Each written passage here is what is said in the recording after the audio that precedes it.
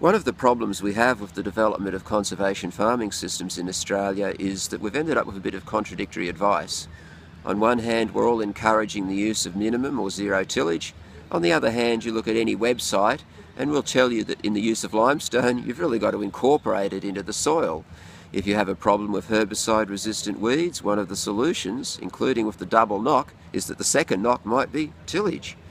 We're also telling you that tillage is useful for overcoming rhizoctonia, for slugs and snails coming out of a pasture phase into a canola phase. So there's a whole lot of reasons why some form of tillage can often make sense. So how does a farmer reconcile a zero-till system with the need to till the soil to handle specific issues? So the point of our project is, if we have to impose a tillage on our soil in a no-till situation, how much damage does it do to soil structure, to soil chemistry, to soil biology? And if it does damage, how long does it take the soil to recover from that damage? And then how often might we need to till in our no-till systems? Is it really minimum tillage rather than zero tillage? These are the sorts of questions we're currently addressing with GRDC-funded projects, both in the southern and northern grains regions. One of the problems that we've seen in no-till systems is that some nutrients tend to be stratified within the surface soil.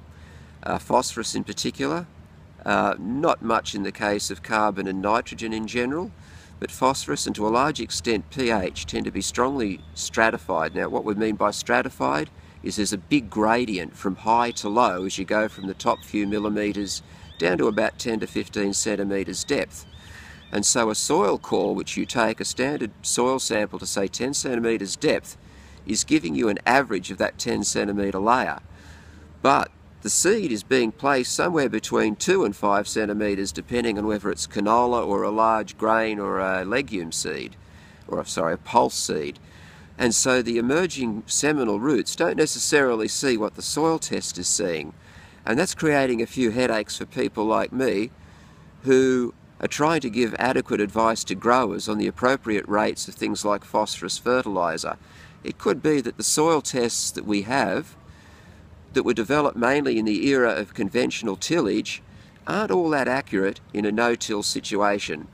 Within about 3 or 4 years, we hope to give people some robust answers on the impact of zero tillage and stratification of nutrients on how to interpret soil tests.